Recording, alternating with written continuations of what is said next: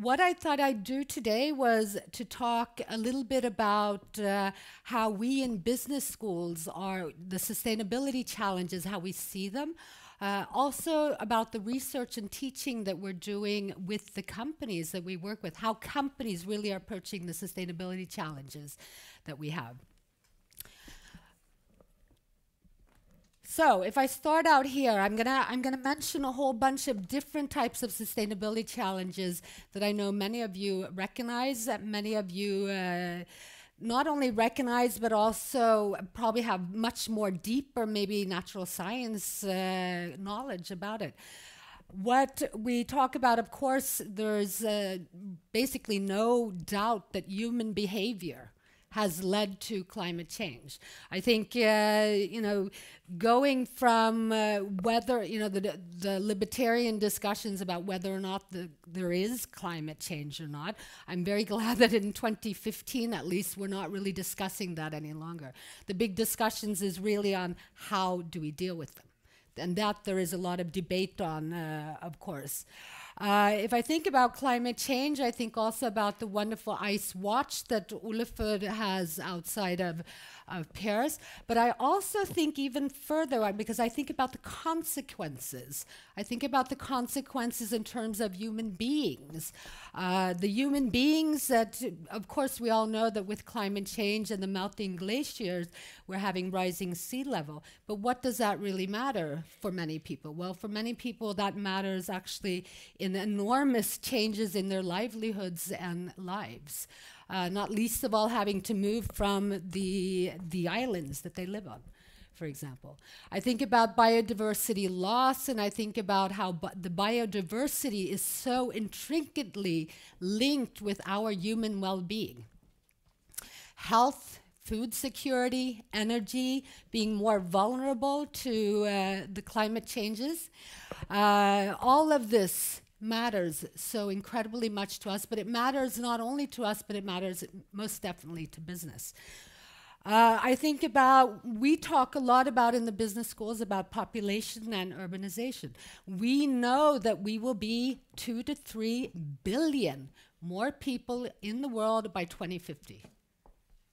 Think about that. Where we know, I mean, it's just such a simple equation of thinking that right now we have one planet. If we don't believe that we can, move to another planet, or at least have the technology right now to do that, we have one planet, and we're already overusing the planet's resources by 50%. And we're going to be 2 to 3 billion people more. What does that mean to you and me? What does that mean to businesses?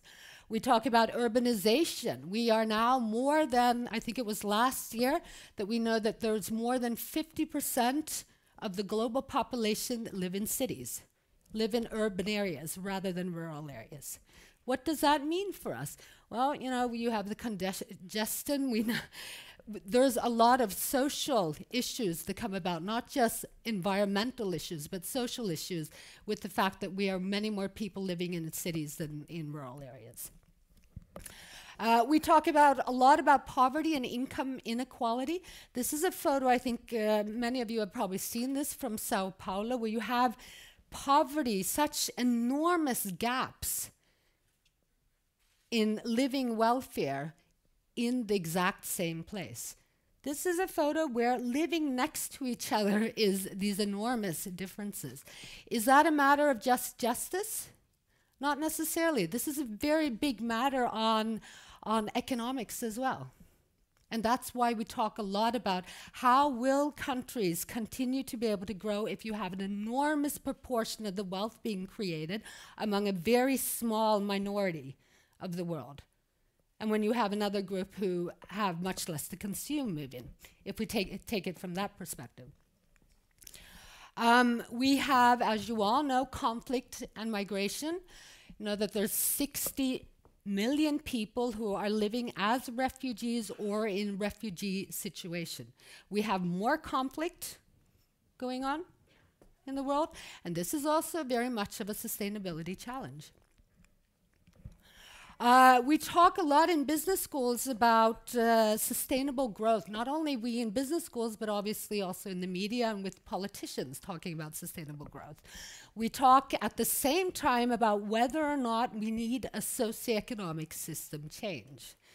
The socioeconomic systems that we have today, you could say in some ways that perhaps if they have led us to where we are today at a form of precipice for human development, do we have the right systems?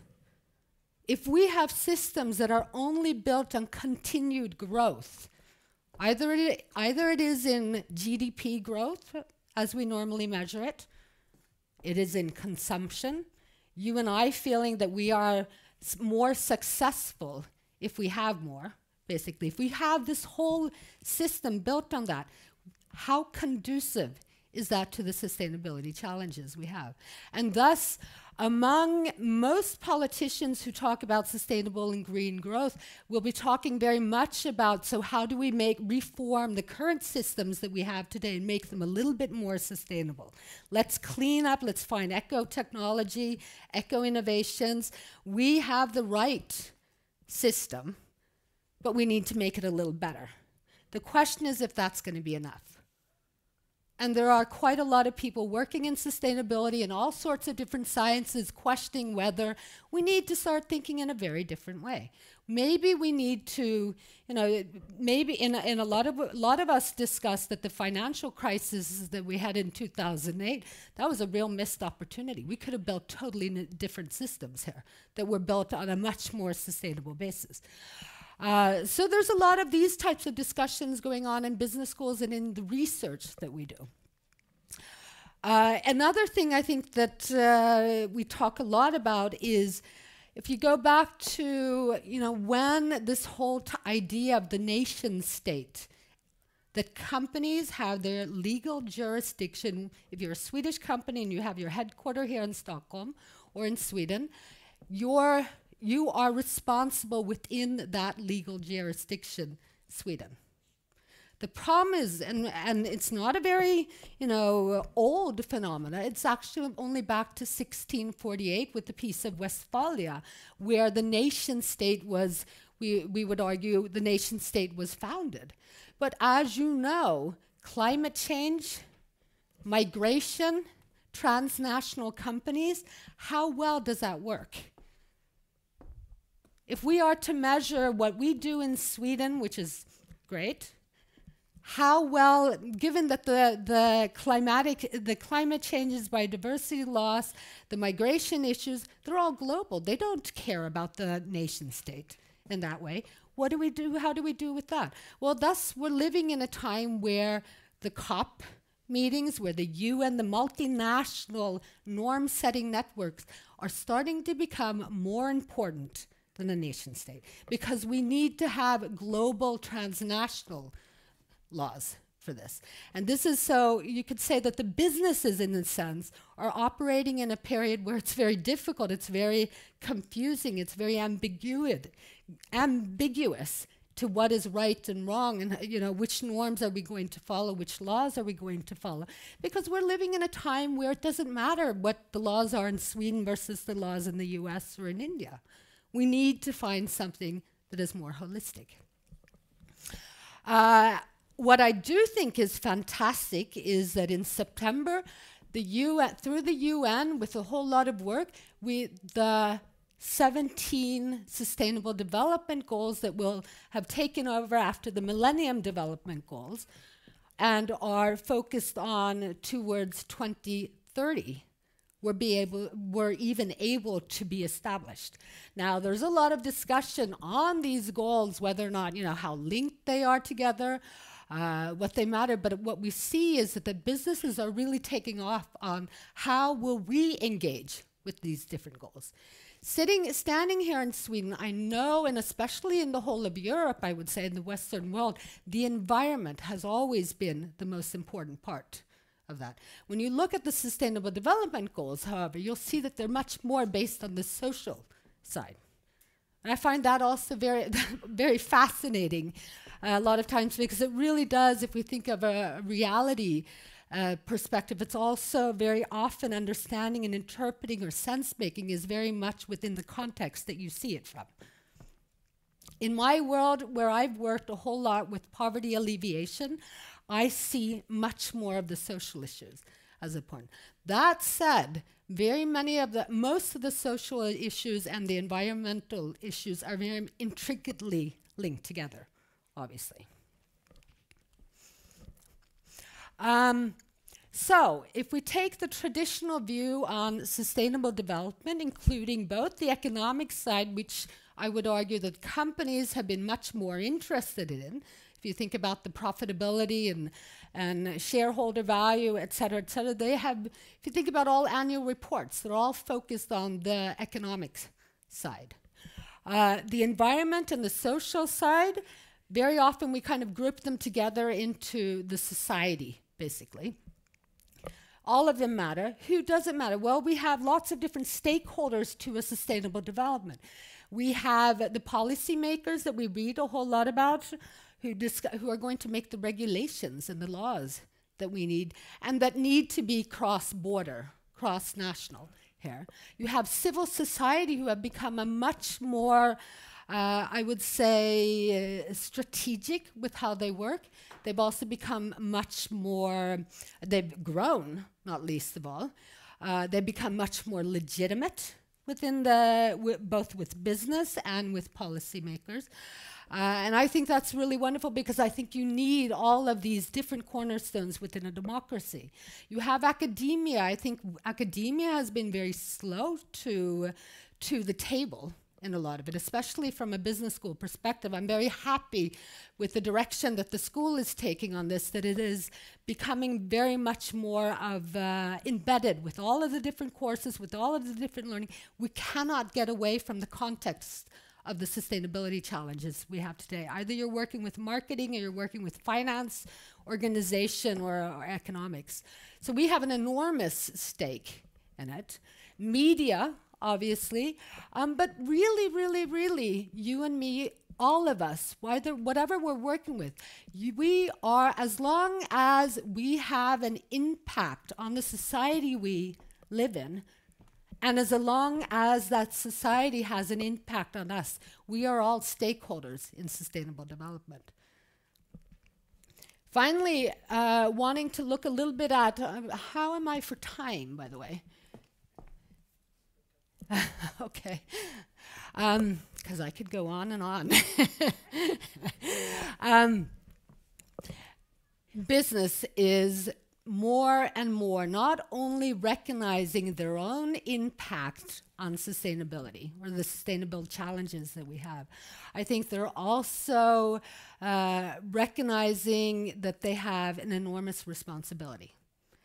Not least of all because with the resources that companies have, not only the money, but also the competencies and technologies they have, it's not just a question of short-term profitability either. It's a question of being able to survive as a successful company, that they have to be able to engage in these questions. How companies are doing that? Well, you know, I'm an academic, so I have to bring with me at least one graph here. One way of thinking about it is if you think on the one hand side, the vertical line, thinking about potential benefit to, because companies are very much working out of this side idea that we have to find these win-win situations where we can be doing both good to society, but also to our shareholders. Right? So if one thinks about in terms of how can we find, you know, you can find lots of criticisms to this as well. We'll do that in the next session when we talk about the philosophy behind here. But if you think of terms of companies doing a win-win, we're going to do good for society, we're going to do good for our shareholders. And you think about outside of the core activities, and all of what I'm talking about here is beyond, you know, the minimum requirement of it being legal and that you can actually survive economically on this, right? So above that line. But if we think about it, then we think about, you know, the typical philanthropy. good causes. Let us donate money to good causes. And you have good examples of this. You have personal philanthropists, like the Gates Foundation and Buffett. You also have a whole lot of corporate citizenship. We all know this. Most of the bigger companies give money to good causes. That's great. It's good for employee loyalty. It's good for company marketing brand, PR. That's great. It's great. It does add value. The question is that we believe also that looking at how the company makes its money is one of probably more important than integration. You can think in terms of, if you think in terms of modern philanthropy that has come, there's a definition from Rockefeller from way, way back, and it was basically this idea that I can't help myself, I walk a lot. Modern philanthropy had this idea that basically every person, every resourceful person should give back to society according to their conscience. Being a good person, giving back, doing as much as you can. But with that type of thought, it's also don't tell me how to make that money in the first place, right? So if you go to the companies, we would say to the Bill Gates, okay, but could Microsoft have given back even more to society if they had looked much clearer through how they made their business? Looking through all the negative and positive impacts that they had from their activities within their organization. So a lot of companies, I would say, have started taking that first step.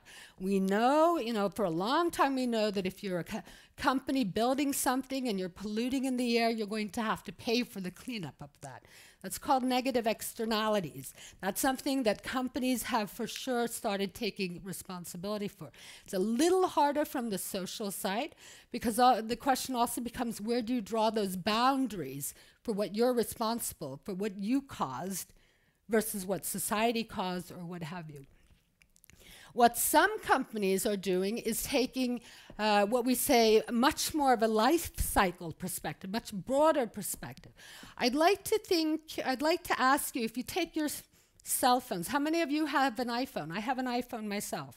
We're in Sweden, which is one of the biggest markets. Quite a lot of you have an iPhone. How many of you have thought a whole lot about where it came from, how it came to be in your hands? Where does it come from? Some of you are thinking about it. Where did it come from? Where did it start? Sorry? From your husband. That's a little bit like hearing my son telling me that it came from me. How many of you think about the conflicts in Congo? The fact that some 5 million people have died over the mineral conflict, or the conflict minerals situation in Congo since '98. 5 million people have died because of that. That's very intricately linked to all of our digital equipment that we use every day. And where does it go after that? Well, you've heard about all the situation with the migrant workers in China. 250 million migrant workers without basic human rights in China. 250 million. First, second, and third generation migrant workers. Where does it go? Well, we buy it, or from your husband, who probably went to a store and got it there. Where does it go afterwards when we don't want to use it anymore? Travels the world. Lots of them that go back to China to be picked apart for parts, right? And then where does it end up? Lots of it ends up in e-waste landfills in Africa again. It travels the whole world around. This is something that companies are working very hard with, looking at what they call circular economies. Let us look at the products that we use and look at the whole way around. But that means stepping out of your own company and your own direct operations. It means starting also to take responsibility for your suppliers and also to your customers, in a way. Drawing out the boundaries, much more so. Where we believe that we have the highest impact in companies is when you're actually extending from your own core activities. And there we talk a lot about product innovation, business model innovation, and not least of all at the base of the pyramid. Some examples here, and I had to bring up the beautiful little sun that Olafur has. It's a good example of that. The whole idea is that and here you have the life straw that purifies water. What I find really especially fun with these examples is that there's a whole lot of examples that have been designed for a very different need in a very different context.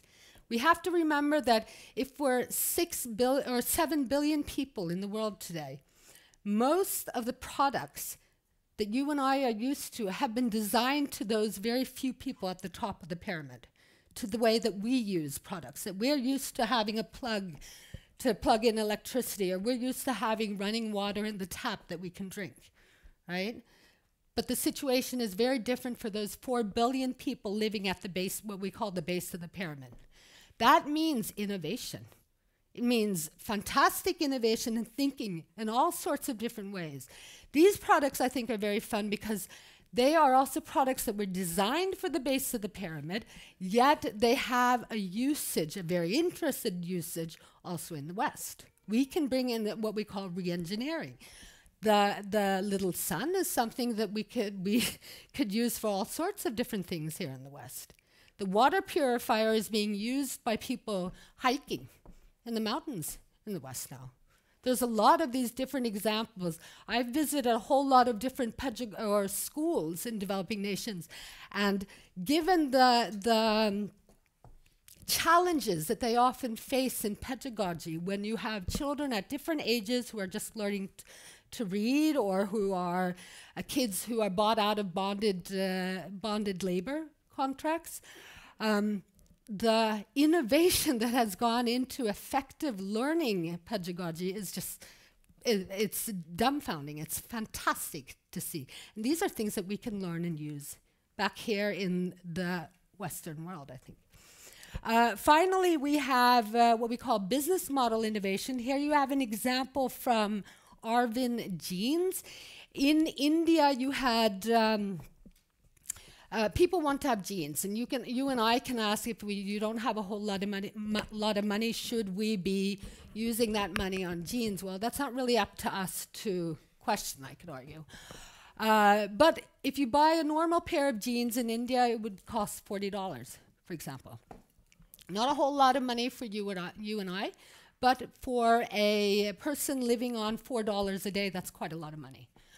What Arvind Jeans did was, rather than questioning whether or not you should have jeans or not, they said, well, what do they have? They have very good seamstress skills. They're very good at sewing. They may have time, so let's sell them packets of the jeans materials, the buttons, the zippers, in one packet for $5 instead.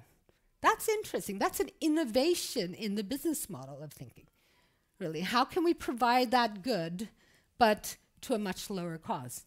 Another example is Project Shakti that Unilever experienced.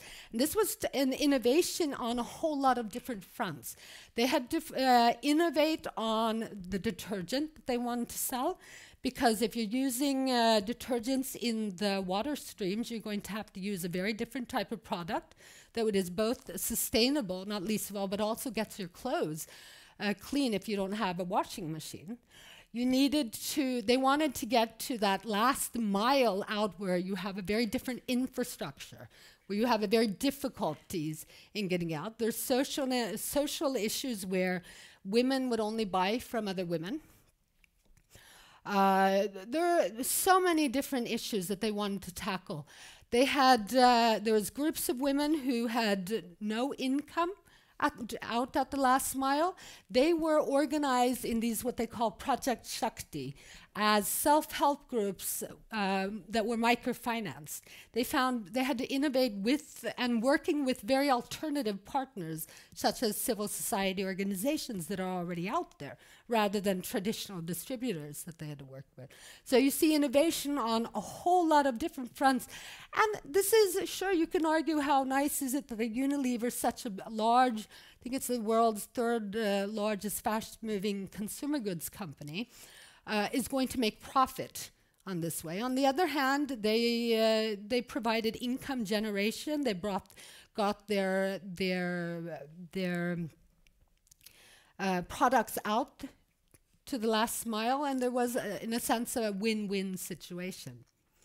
So with that, I think I'm past my time, and I look forward to listening to Olafur. Thank you very much.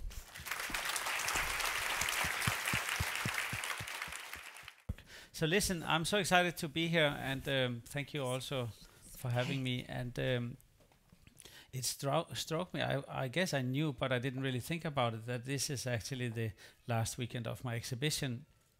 What a glorious time for me to have had a show here in Stockholm. Thank you so much, everybody, for hosting me with such a graceful hand. I've really had a fantastic time.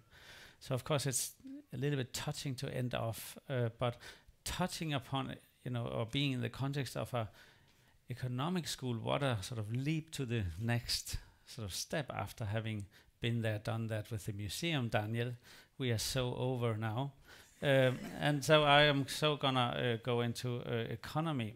It so happens that I am, by a funny coincidence, I'm going to Davos next week, of all places, for the World Economic Forum. So this is like a warm-up massage today. So now I just have to think about what to say. And it's funny because in Davos I'm getting a prize for, and they didn't write art, because then of course nobody would come for my ceremony, because there's not a lot of art lovers in Davos, I can tell you that. But I mean, who knows, right? So anyway, I'm getting it for creating inclusive communities, and I guess that's what they think of when they think of art, which is interesting, right? So at least that's something, right? They think of art as being an inclusive community, and it's so interesting. So that gives us a bit of a sort of kind of an ambition that we have lived to live up to. We have to be, when making art and showing art and being involved with artistic agendas, we should exercise the sort of the inclusive muscle. And I guess that's a nice note to start upon. This is actually a museum. Let me just show you the 5 pictures I showed. Then I see them too, right? So this is one, this is one, this is one, this is one, this is one, and then this is the last one, I think. Oh, there's another one, and this one. So let's just go. No, so this is a museum in England, the Tate Modern, and the Turbine Hall. A series of exhibitions sponsored by Unilever, and they actually decided to stop that. Maybe they considered it too elitist. It's interesting, right? So that in the late 90s they started this series, huge collaboration. So I got a bit of money from Unilever, and the Tate Modern hosted it, and so on and so forth. What is exciting, or what was exciting for me, was the opportunity to first of all, of course, work at the Tate, and this was exciting and so on. But just this thing that the space, which is sort of a buffer between the outside on the Thames, on the South Bank, being still to a great extent public, and then sort of before you really get into the museum, where you have the galleries and so on and so forth, where you're really in the museum. So there's this kind of semi-public square, which would still be free, and there is that idea that you you might actually go to the Tate and only go to that space, because they would, not always, but sometimes it would cost you to get into there. So, and then there's a cafe and so on and so forth. So anyway, so there's this type of idea of a museum actually hosting some of what would be expected to be in a public sphere, or semi-public sphere. And this discussion, the museum, of course, reaching out to be a participant or co-producer of the public, is, I think, an interesting idea. So I took that start and I called it the Weather Project, addressing the fact that the weather in the city constitutes a kind of idea of nature in the city.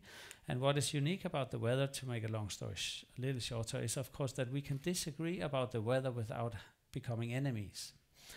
So it's a space, the weather, which can host a conflict without us actually really excluding each other. So it's a nice sort of metaphor for inclusive ideas, because you speak to the taxi driver and he's actually quite happy with this weather that I'm totally not happy with, but we can still be together.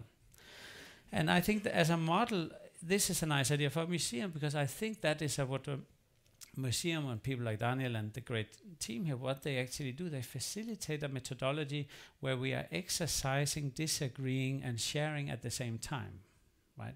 Generalizing a little bit, but and that has even been promoted, like the goat we saw with the tire around it, right? So how can one not disagree on that? It's about, how can we share or be together and disagree at the same time? So this, as a kind of economic model, I think that's interesting, because normally the definition of success is, of course, all the people who agree, they go, well, here we make a business model. The people who don't agree or who are different, they are not welcome. We exclude them. We send them out of the space, out of the country, out of Europe, and all of these things, right?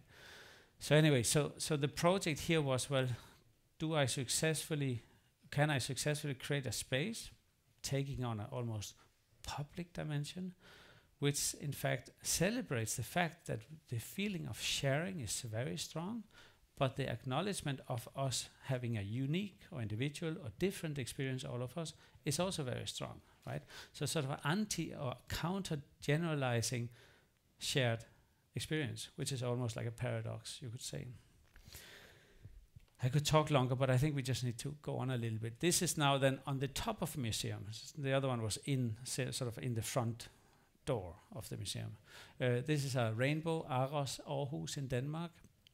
A rainbow, I say, but it's obviously it's just glass and steel. But on the roof there, they ran out of money building the museum, so 10 years later they got a bit of money from a public-private partnership type of foundation, interestingly also, and then the city suggested the museum to do a kind of upgrade of their business model, because they were running out of money, having not a really sophisticated restaurant and so on. The politicians said, oh, you have enough galleries, well, can you do something interesting?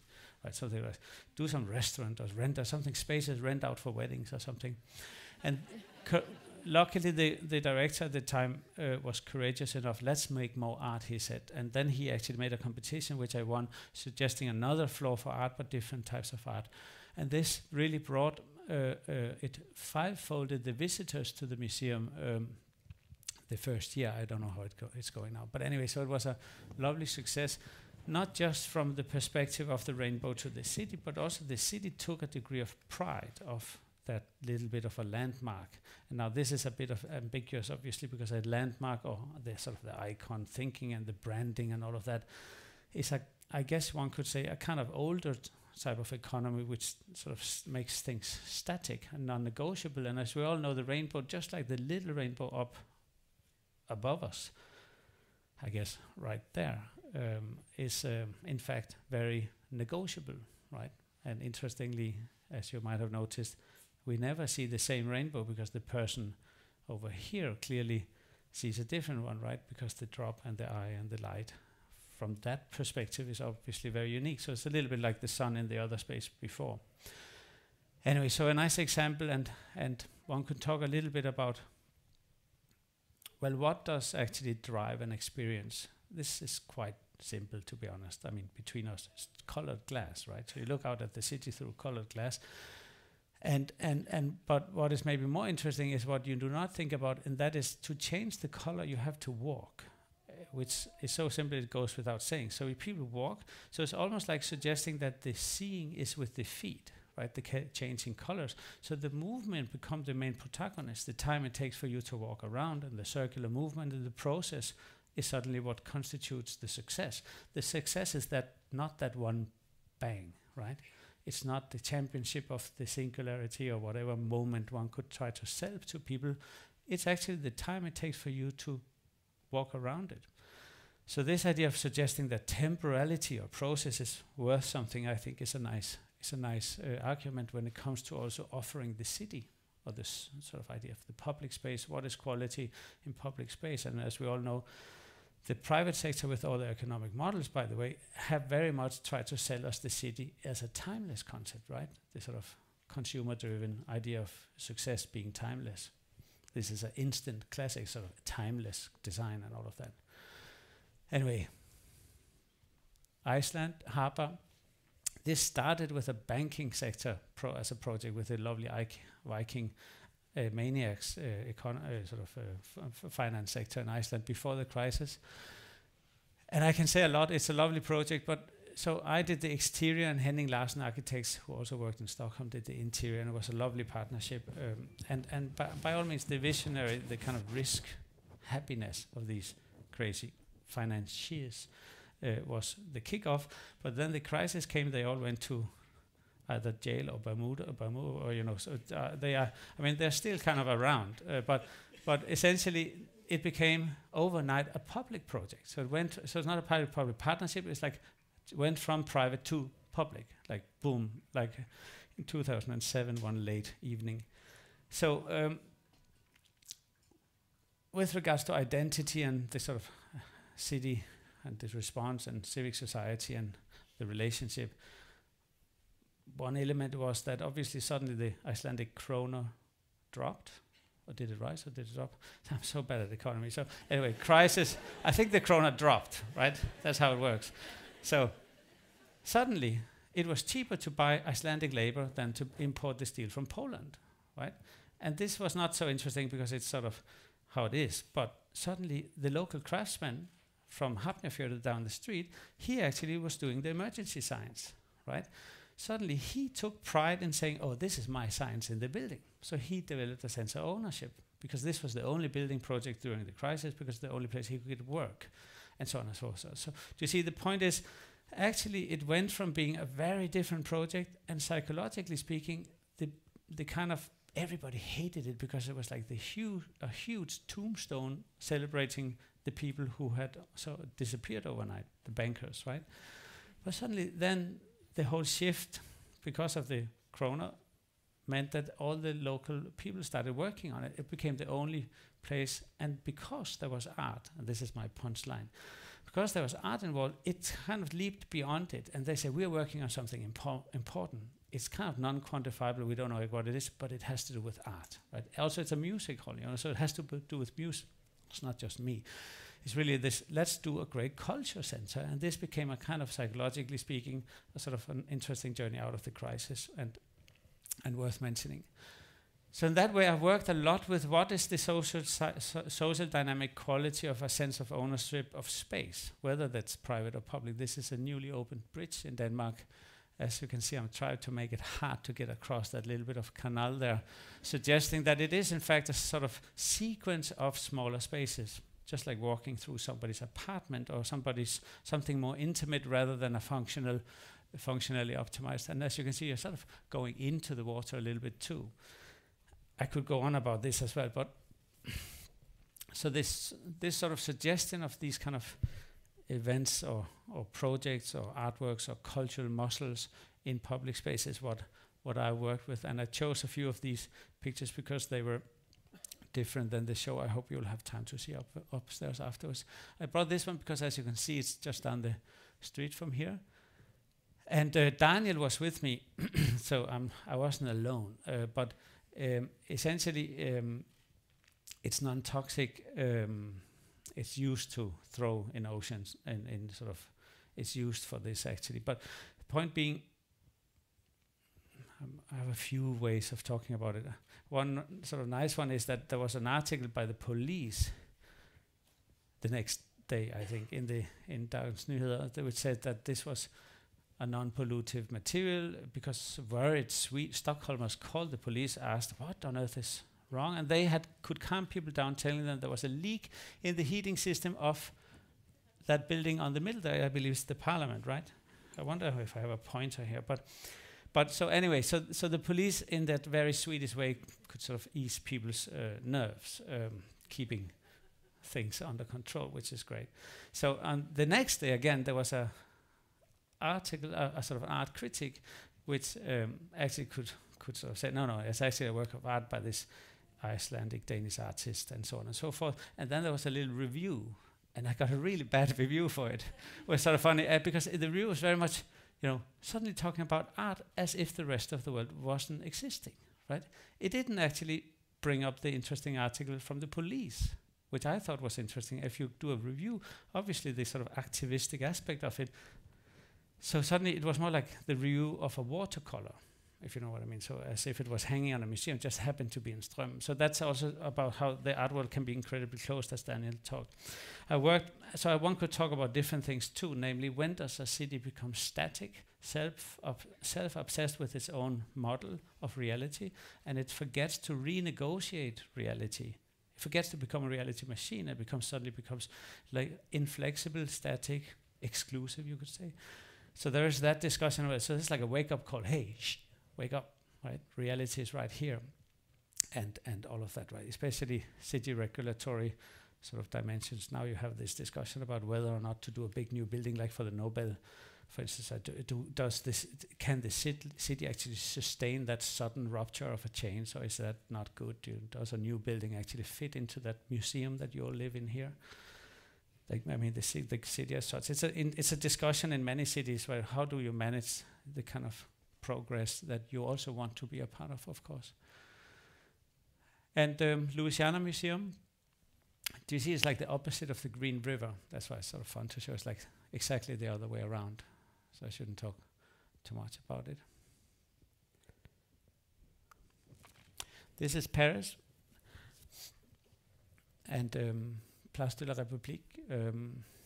So the foreign officer, the foreign minister went to Greenland this summer with the French ambassador for Denmark, and they saw the ice, and I had done this in Copenhagen, and that's how it happened. So when there was the attacks, of course, everybody was very nervous. But interestingly, they were very focused on, succeeding. So there was a few changes, but this became, I think, a very important project for the city. And so I worked very closely with the mayor's office and with the few protagonists involved, some of which was foundation money from the, was not Bill Gates, but the Bloomberg Foundation, and a British foundation who then, paid for it, and so on and so forth. I can talk a little bit about the ice just on one account, because the sustainable question and of the whole idea of the climate challenge obviously is something that I'm very interested in.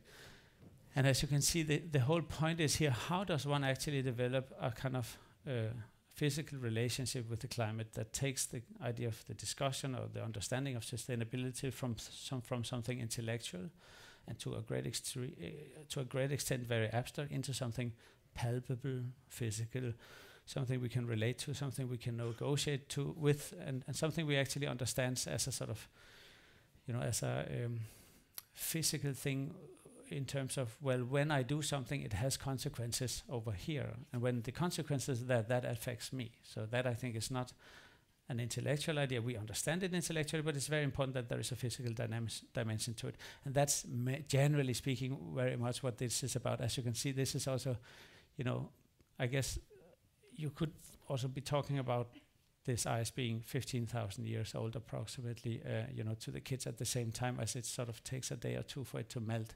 It took a week before it was gone. So finally, do you see that little white dot up there? That's actually an extra star, sort of called Your Star. So the Nobel ceremony, and the Nobel was kind enough to host art. So one could talk about the artwork, which I'm happy to do. So I think it's a great artwork. So that's the discussion about art. But the question, which is also interesting, why does the Nobel want to, get involved with art? Right? Why is Unilever paying Tate? Why did the Louis Vuitton Foundation build the most expensive museum in the world 2 years ago, where I had the opening show? I did not show that picture, but so interestingly, there's a lot of sort of relationships between the perception of institutional models, whether amazing places like the Nobel. I mean, so there's no doubt that, everybody in the world thinks it's great. The only people, sort of reevaluating, are we good enough, is the Nobel themselves. Everybody else thinks they're like the best. And I've been involved with, the UN a little bit, because the UN, or I've been trying to promote that culture and access to culture is a human right. It kind of is sort of in there somewhere, but it's not exactly like real culture impact. I would say that with the cultural muscle that the cultural sector, and I'm just a tiny little drop in that sector, of course, the cultural sector as a space where we can host conflicts without creating exclusion, right, is such an interesting idea. And of course, the UN still thinks it's generally, I mean, and this is more complex, but you know, so instead of sending weapons and soldiers and so on, I think one should do a cultural festival. That's a very hippie type of thinking. But nevertheless, frankly speaking, I think I'm onto something, because talking about Congo, right? So in Kinshasa, no, south, it'll come to me in a second. So big city south of Congo. Anyway, it's a fantastic culture festival, art festival, right? Biennale. So they with private sponsors and so on, they've done a culture festival. So the culture festival has art festival, sort of poetry, music, dance, but also it has sort of gay, gender-based discussion platforms, you know, poetry about sexuality and AIDS and exploitation and human trafficking and so on. Suddenly you have a culture festival, and that's like a parliament. So as a resource, the cultural sector is, you know, on one end, it's something which is incredibly interesting, such as a museum like this, but it is also right there on the street of a city which names I will say in a second, but and I've been trying to propose, well, you know, why don't you do, you know, conflict management using culture? I would be happy to step in and give it a shot. Oh, that's the Stockholm. That's the daytime, sort of when it's off. It's only on in the night, and it's called Your Star, being you, being you. So we all get a kind of Nobel Prize. This is how the energy for the star. So the star, as you know, is a sun, right? Otherwise, it's a planet, I think. So it's actually made with. This is my studio, and this is a solar panel, and some green stuff on my roof. So finally, and I thought I didn't want to talk too much. This is sort of the end of my very general discussion, but this was the little sun that was mentioned. I just brought one, so I hope it's charged. Yes, it is. So there's a solar panel on the back, and this is as good as a panel gets at this day and age. And there's a little LED on the inside, and the LED is also, it's so funny, it's 0.2 cent. Then nowadays a good LED, this is a Korean LED, this solar panel is American. The battery inside is a Taiwanese battery, and the plastic is it's now, for the time being, it's not German anymore, but it's I think it's Czech, the plastic Czech, but and all the parts, everything is done in China, Taiwan, and Hong Kong. So it's made in China, and everything has been made around two criteria. One is to compete with the oil industry. So the price of oil in places like this is kerosene, and the price of oil, meaning the price of kilowatt, is very high. The amount of energy you get out of oil and the price is very high. So that was the ambition on one side. The other ambition was to kind of create a kind of emotional factor, because there's a few of these lamps already out there, right? The UN has made one themselves. There's a few actually really great ones. This is the highest quality currently on the market. It's also the cheapest one, because we are the only one who's stupid enough to not actually make money, even though that was the idea, but that has proven a little more difficult, not being a business person. So there's very high quality with very little profit, essentially. So we might have to change that at some point. But nevertheless, the other was the design criteria. And because of all the other works kind of was about that, how much does the emotional response matter when you choose energy, right? That's why the design has this kind of slightly, I would say, positive shape. Because if you have 5 lamps on a table, of course I want people to walk up and say, oh, very nice lamps, oh, but this is really sweet, right? So the kind of happiness. So or let's call it the cultural muscle, could the design actually take the functional aspect, and the functional has to be good, of course. So there's a 1,500 charges on a battery like this nowadays. That gives you 5 years of usage. So it's a 5-year warranty on it with full charge. There is 120 grams of plastic in it. If anybody have a better material which can compete within that price economic model, I'm very happy to change the plastic. 120 grams of plastic is half of an oil can, right? Being sort of a sort of tomato soup can, right? So half of that is 120 grams of oil is what we have here. So if we have 1,500 cans of oil is what this represents in terms of sort of balance. So the plastic used in this, because plastic is not really environmental, I know very well. We have to compare it in the equation, so it's 0.5 promille. Is that so? Something like that, right? Anyway, and we are building up then these business models, and I have learned a bit about businesses myself, and this maybe we can chat about it if it's interesting enough. But the point being that we have not been able to find an economic model that actually works. We are now in 12 sub-Saharan African countries, some of which are doing really well, but there is no synchronicity between the different business models. We are very much out in what is called the last mile sort of segment, because we work in rural areas, in off-the-grid areas, and we work with partnerships with all kinds of possible and impossible organizations. But of course, we focus on sort of microeconomical systems which would allow for local entrepreneurs to build up their own business. So the idea is you buy a little bit of money up here, and the profit from that is driving the delivery of lamps at cost price in places where the profit then stays there locally.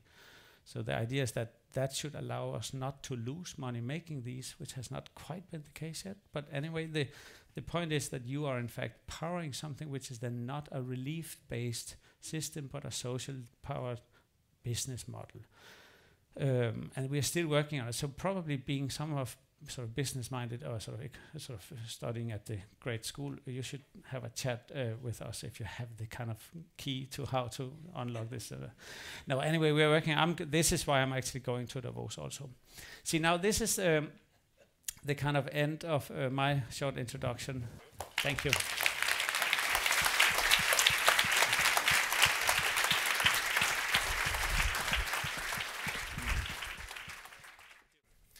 Well, Olafur, as the title of your current exhibition, Reality Machine, implies, your artwork are often described as these machines for critically examining our relations to our environment, as sort of a tools through which the viewer becomes an active producer of reality. And in line with this interpretation, I think it's very interesting how some of your artwork, such as Ice Watch, is this better? Yeah. How it exemplifies how quite rather complex objects such as climate change itself are not speaking for themselves in the world, but rather have to be translated through some kind of tools. And in one way, we could say that one such of that tools is your reality machines, which makes us co-produce understandable realities with our senses and through sensuous experiences. In other words, one could say that what your works are actually enable us to do is to understand both ourselves and our world through what we could call sense-making. Equivalently, Lin, scientists such as yourself also have sort of your tools, such as measurement instruments for which abstract global challenges such as climate change are also translated. But in your case, it's often translated into facts, to information, which after validation processes, interpretation and so forth becomes some kind of scientific knowledge. One could say that if you, Olafur, is engaged in what we could call then sense-making, you are involved in making sense of the world. So with this short little background, I would like to ask both of you, how does science and art differ in their task of translating the world? And in what ways do you think that the combination of sense-making on the one hand and making sense on the other hand can contribute to sustainable action?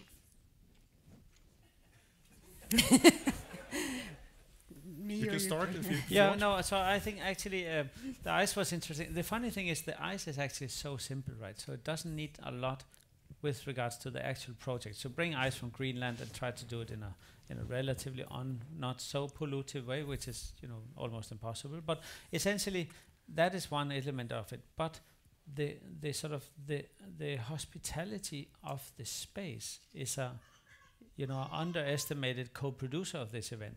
So let me just say, if it was in a supermarket, right? If it was in Le Bon Marché, the sort of fancy mall where, which is, in Paris is amazing, right? So it's like, if it was there, it would somehow have been different, right? And we kind of underestimate how amazing something public can be and what type of resource that is with regards to, sharing an experience. So this piece, I'm probably drifting off your question a little bit, but so I'm just saying, I'm just sort of trying to put some of the success of the physical encounter with the eyes to something which is a little more complex. We could call it the milieu, or the sort of a much bigger thing than actually touching the ice. The smart is, if you go to Greenland, it's not so. I mean, it's also fun to touch the ice first time, but in Paris, you sort of hug the ice because it's so weird to see the ice in Greenland, to see the rocks inside of Louisiana, or so. And then we all know France being a republic. Public means something else. I mean, so also in Sweden, but in Paris, they're so proud of, not having so no offense, but so you know how I mean. So it's like, so this is a part of it. It's very interesting. What I guess I'm trying to say is that there is an element in this which is very hard to quantify or verbalize, and one should not be afraid of trying to verbalize it or make it scientific. I think culture is robust enough to go through the quantifiable sort of machine of the McKinsey sector, right? And still come out robust enough. I'm not afraid of working with Louis Vuitton because I think I'm so much stronger than they are. They are not, I'm not asking them, they are asking me because it's very clear who has, the long end on this. So in the long run. So, but you talk about McKinsey here that are actually producing facts and reports about, for example, climate change. You also talk about the physical experience of being there and touching the ice and so forth. Could one say then that the actual the task of translating the world from McKinsey's side is to get the facts on the table, while what you are doing is actually trying to embody that experience to gain action? Or well, my role is also a little bit to criticize the sort of the success criteria that the kind of. And I know nothing about McKinsey really, but the general knowledge I have, which suggests that they work with very static success criteria, and there is very little process, sort of monitoring and so on. So I was at MIT teaching about energy at a Tata workshop. So this is where artists go, right? When they don't make art, they go to MIT, work with engineers teaching solar energy, like totally off the track. So anyway, so there was this study that was done for US aid by McKinsey, whether solar products like this was successful. And then there was like a very systematic study on success criteria of impact solar products and how much money, oil, and all of that, right? And it was great. It was like I was like, wow, this is amazing. But there was like one thing which was not in this huge survey, which was to guide how the US aid, which is, as you know, the ones who spent more money than Bill Gates on aid, how to buy solar lamps. And of course, that's the question I had. Why don't they buy my lamp? And that was the emotional response to, how does it feel to live with a solar lamp in your house? See, now that was not in the survey. What do people, what do they think about having, a solar-powered LED in there? And what does that feel like? And that's, of course, the questions that the cultural sector is working with. So the point is, I think there is a shortcoming on sort of, understanding what is really how do you create unique solutions to a very, very diversified need? And I guess need is not the word one uses anymore, but and this is where I think cultural strategies have very high ability to sort of go in and do tailor-made solutions. So what is our problem is maybe also our success. We don't have a business model that is one model for many countries. It turns out that, well, we wish we did, but it turns out our success is a new model. Even within the same country, we're working with 2 or 3 different models parallel. And that seems to be the strategy. It's a polyphonic sort of non-quantifiable, it's just totally non-McKinsey, you could say. Yeah, I actually think when you ask the question of going back to whether or not artists are in the business of sense making and scientists in the business of making sense, I'm actually thinking, I think we do both. I think, though, that we may have different tools of coming out. We may have the same goal in a sense, but we have different tools of our result. I think you need some type of sense making to be interested in doing the research that you do. How do you mean? Right. You need to understand in the same way as artists need to understand what is it that they want to show with the ice watch. That is based on some type of understanding of the world. So you've made sense of that, and then how do we then reach people or have an impact on people. And that can be different types of people. It can be the child on the street who is meeting the ice, or it can be other researchers, or it can be other artists or musicians or what have you. But you want to reach someone in some way.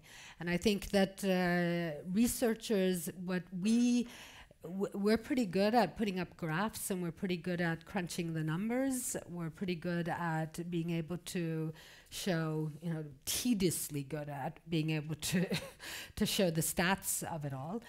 I don't think what we're very good at is actually having the impact to gain action, to gain the agency to feel that this is something that I can do about. I think a lot about, and I think it was my colleague Tinny who brought that up as a great example. If you think of the picture of Island on the shores, and you saw the reaction to the world on wanting to do something about this. It may have not have lasted unfortunately very long, but everyone knew that there were 60 million refugees out there. No one really felt that they had any connection to that. But to be able, and what I think art is so much better at, is being able to touch the heart more so than just the intellect and the brain, in a sense. Because I think that you need both. But I think if without the heart, without that feeling of engagement and that this is something that actually matters to us, I don't think there's a whole lot of agency and a whole lot of action that will happen. So I don't see art and science, in a sense, as necessarily very opposite. I think we need both if it is in the question of actually engaging human beings. What do you say about that, Olafur? Once you wrote that, I think that art is the key and science is the tool to gain action. Do we have to internalize this knowledge in order to do something about these global challenges that we face today? Well, I think the cultural sector is something which can adapt to a lot of different things, and sometimes culture just should be culture for the sake of culture, and that has a longer, in a longer perspective, it will then be, maybe or will not be beneficial, but it's not about that. Or in order to be successful, it does not need to be functionalized. But culture can easily also be added to, a communicational perspective. A good way of investigating this is, I was so excited about being a part of the COP event in Paris, and that whole, sort of group dynamic was very interesting, being within the context of something. But one could also say, had there but not been a climate crisis, just think about that for a second, it's so funny. But had there not been, it would still be a great work of art. It would still be interesting, and the kids would still be like, wow, eyes, and it would still work. So that's somehow an indicator when is art just a communication prop. But anyway, generally speaking, I think one should not make rules about when is successes, when is art and when is not art, because it always turns out that this is, for sure, we're going to prompt an artist to break that rule immediately. So I do think that we should see the cultural sector as a resource which is able to communicate in ways which are much more touching and moving than communication often in general is. So look at the media. So we know everything about the world. We know everything about the climate, by the way. Nobody knows what one needs to know. And still to translate that knowledge into action, and that is so difficult. And this is why I'm very interested in the sort of the psychology of what is the difference between knowing something and doing something. What's the distance? And actually it turns out that the distance is much bigger than we think. And science can be an answer to bridge the two, because science is of course very good with organizing things. But science, I think, is looking at the very same question, essentially behavioral science, social sciences. Well, how can people see other people suffering and then they are not emotionally touched, right? It's very interesting. And I guess that one can conclude that people are numb, right? So the numbification of our societies. So which sector is going to be counter-numbifying? Is it the economic or finance sector? I think that is the one who predominantly has made us numb. So, but McKinsey, they very often turn over like that. So they might, I think we should expect the solutions from the people, the very same brilliant people who invented the coal industry. I mean, they were good scientists, right? So there's the whole, everything that is polluting was made by brilliant scientists. Let's just face it. They will invent all the answers. So I don't think we should sort of polarize. But to get back, I think the culture sector is one of the elements in our society which is denomifying, because it works with a lot of criteria which has not yet been successfully organized by the traditional industries or sort of sectors. And I really like that. I mean, that the cultural sector can help to denumify, because we are washed over with data, with statistics. We know intellectually what's going on, but we don't feel it. And I think that's what culture and art can do. It can make us feel. Yes. And that can make us act. And of course, the educational sector is sort of right there with the cultural sector, especially kids and children and all of that. So culture and education should and to a great extent to be interlocked. But I think it's a little bit both about the denomification, if that's what we're calling it, but it's also about how to inspire people to act. And of course that needs, so the cultural sector can also learn something. How do we take and turn people from being consumers into being agents or producers? And I guess that is where probably economical models and the cultural sector should maybe collaborate. How do we prevent people from coming to a museum like this thinking that they are about to take in exhibition pre-digested by some authority called the art institution? How do we create the sort of the belief system where people think and they come and they think, now I am going to be creative, I'm going to be an artist, I become a producer, I become a reality machine. So in my title of the show, Reality Machines, I didn't say it was my works. Of course that's what people think, and maybe I was not really clear. But the trick is we are all reality producers. The reality machine could also be the visitor. That's why that's the question you asked I never answered. That why do I call people, why is it machines? I call my artworks machines just to sort of demystify them and make people think that they are in fact or at least they are the co-producer of the artistic potential. Or without the people, there's no artistic potential. I'm not saying the machines doesn't have an agency or sort of, do you remember, some of you, Timothy Morton was here, so it's very interesting. He would have a different take of this, which I think is great. But so calling it a machine allows the audience to be the spirit, right? If there is a spirit in this day and age. Well, we're going to move on here to another question. That's more regarding the knowledge aspects of creating this change. Because once upon a time there was this German sociologist and philosopher, I think he's dead now, Jürgen Habermas, who defined 3 different knowledge interests for which we generate knowledge. Did he die? He's not dead. Is he dead? No, he's not dead. Okay. Sorry. Is Habermas dead? No, he's not. He just wrote in the paper the other day. I'm terribly sorry. No, it's okay. Just made a fool of myself. Here I am. I mean, he's old, but he's not dead. Almost dead. Anyhow, the good old but not yet dead Jürgen Habermas defined 3 different knowledge interests who's still alive, through which he generates knowledge. One of them is the technical interest that generates knowledge that seeks to explain the world. It's often done by these causal explanations and empiric methods, which is often typical for the natural sciences, for example, and it's often a knowledge that we would refer to as being the truth. We have the practical interest that generates knowledge that seeks to give an understanding through interpretation, which is often the case when we try to interpret a work of art, for example. And if the technical interest generates knowledge that seeks to explain the world, and if the practical interest generates knowledge that seeks to give an understanding of the world, the emancipatory interest generates knowledge that seeks to change the world. And in one way or another, try to liberate us from institutional forces that limit ourselves, and that's being done through criticism and self-reflection and so forth. So returning to my rather lucid interpretation of your work, Icewatch, I would say that we could see signs of all these interests there in one way or another. It explains climate change. You talk about how we could feel a causal, relation between touching something, it touches you back, and you get an understanding of how this climate change actually works, so to speak.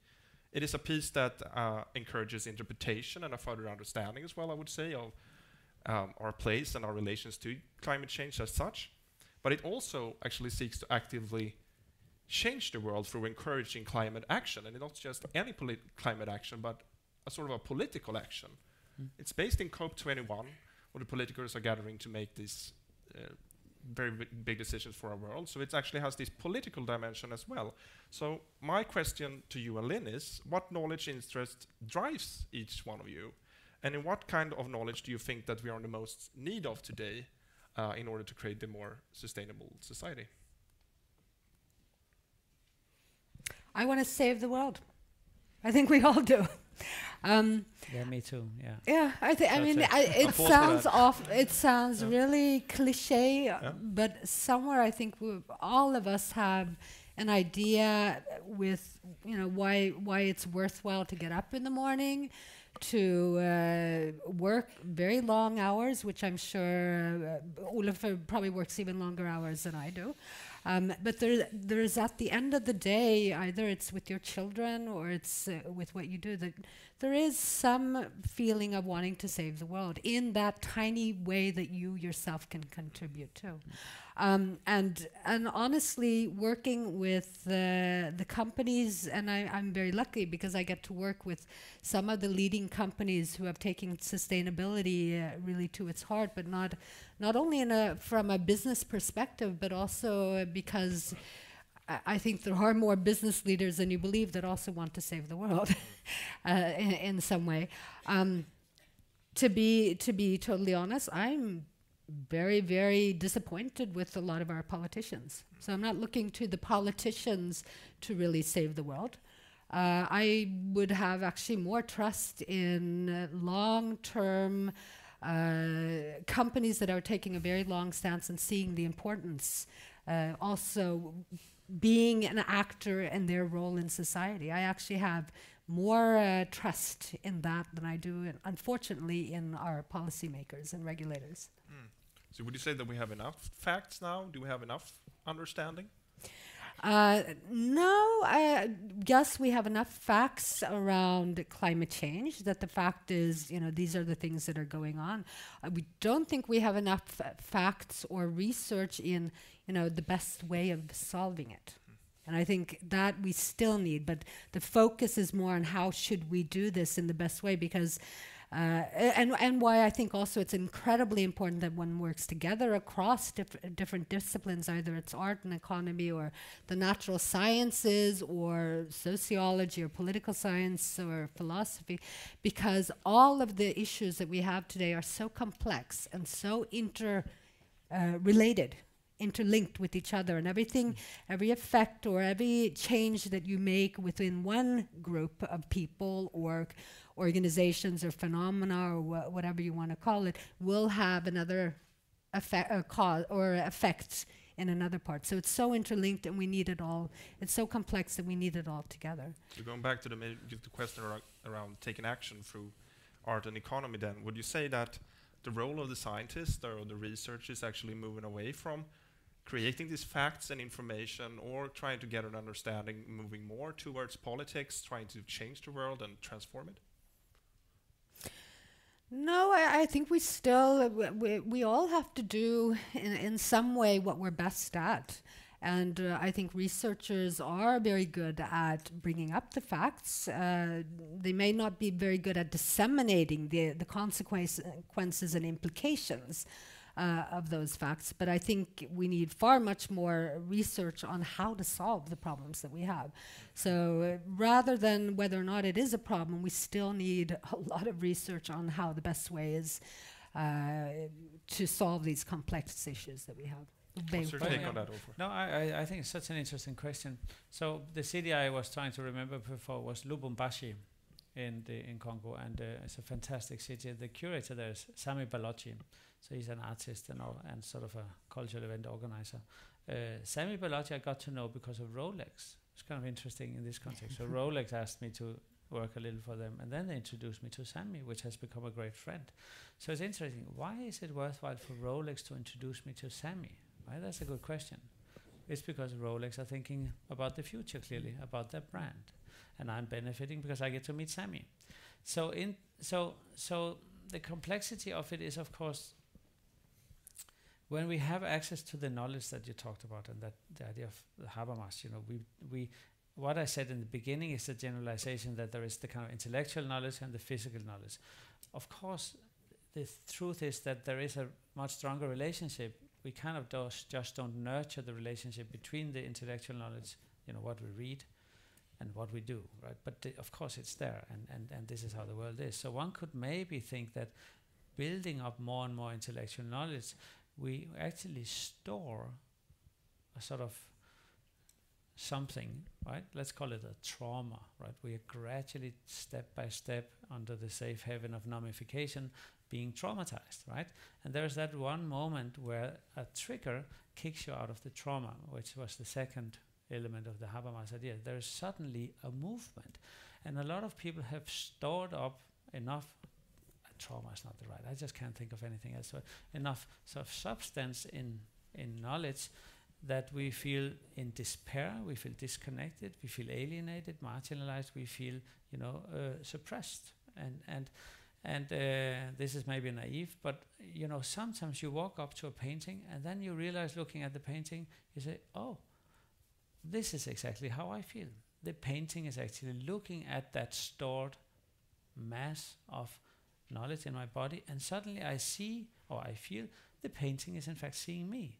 I am being reflected by the painting, and suddenly I feel included, I feel seen, I feel dependent, you know, I feel a part of something, and I say to myself, I am being heard, I'm worth something, I'm not useless, I'm actually great, I'm a protagonist, I'm an empowering system, I'm actually capable of changing the world.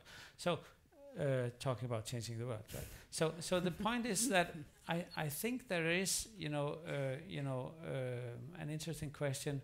What is the trigger where people say, I feel included? And so that's an interesting economical model. What model suddenly makes people feel? What model does not act on the expense of somebody else? Talking about McKinsey, right?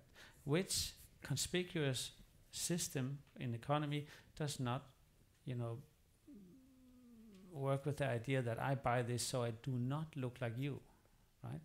It's not saying that I have to look like you, because we know that also did not work. But the point is, how do we make a system which does not act on the expense of somebody, but on behalf of something, right? So of course I have the answer here, but I'm not sure it's the full answer. But do you see the principles? So that's why I said a space which can host a conflict without leading to the exclusion. How do you create a space? And this is interesting for parliamentary questions, for kind of political systems, and for democracy in general. How do you create a space which does not organize itself on the expense, but on behalf? Right, and I'm very curious about. Sometimes I feel, when reading a book, suddenly you go like, oh bloody hell, that person in the book is me. It's like a mirror. This is exactly how I feel, except I had just not come to the point of verbalizing it yet. The book verbalized me for me. I was mirrored, I guess you call it in psychology. I was reflected, and that's maybe the strongest thing about, the cultural sector, a local theater somewhere up north in Sweden, where people go like, oh, exactly, this is exactly how I feel. It's not about reading something about yourself, outside of yourself, it's about reading something inside of yourself, which this great Nobel guy also said something. So art is about, understanding oneself, and science is about understanding the world. There's some truth to that. So is it that trigger you're looking for, that kind of piece to develop that kind of system when you go into Davos and you do things at Code 21, when you start your businesses, when you do your orphanages, etc.? Yeah, it's a little more complex. I don't think there is I'm looking for the sort of phenomena of these triggers, because I don't think it's one as such. I go to Davos. I go as I represent the cultural sector, and there's like two of us, me and Leonardo DiCaprio. and we represent the fact that culture actually is a muscle, a very small one. I mean, his muscle is not small, clearly, but essentially, so I'm in good company. No, so it's a little more complex, but by all means, I have always I've always supported there's a sort of I think I'm more responsible when I go out of the art world and into out of my safe haven and make a fool of myself, trying to talk to people who are really also amazing, one has to say, and trying to also suggest that, well, the cultural machine, but we also forget, there's more people working in the cultural sector than in the car industry in Europe. There's more jobs created in the cultural sector than in the car industry. There's more turnover. There's more money made. We always think the cultural sector is some kind of side kick to society. It's like such, and think about the whole idea of identity, right? Sort of, who's going to come up with great answers to, the immigration? Well, who's going to make models which actually integrate people, right? Clearly we failed. We, being a product of our times, when there was immigration in the 50s and the 60s and the 70s, was not so bad, but it also did not really work. So Sweden built, is that 1 million or was it 2 million houses, because to kind of host all, so the biggest ghetto machine in the world is Sweden.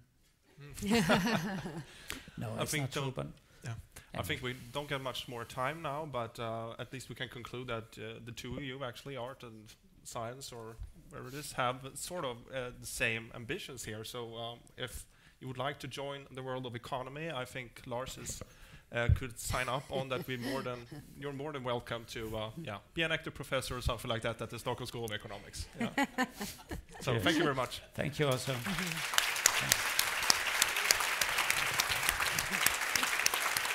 Thanks. Tack.